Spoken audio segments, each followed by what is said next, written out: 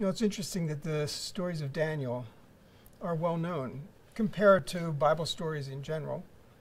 Everybody kind of has something in the back of their mind about the fiery furnace or the lion's den.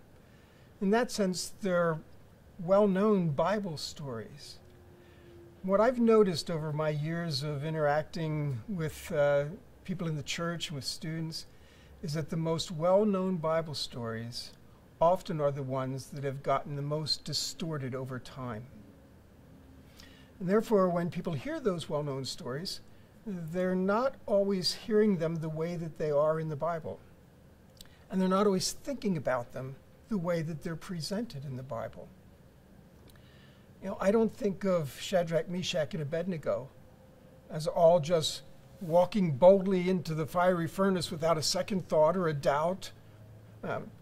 I don't see them doing that. I see them arguing with one another about how they should handle this, how they might handle it, could they get away around it.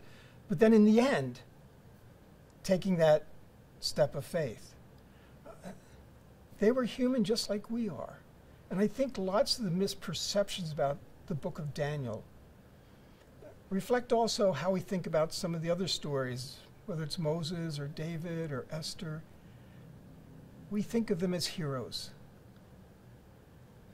And maybe in some degree they were, but I don't think the Bible wants us to put them up on pedestals so that they seem untouchable and unreal and not like any of us at all.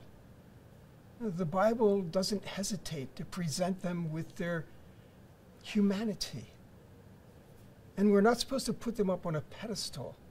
We're supposed to be able to look at them and say, and if God can work through them, maybe he can work through me too. We're supposed to find our place in the story, not raise them up on pedestals and tell hero stories.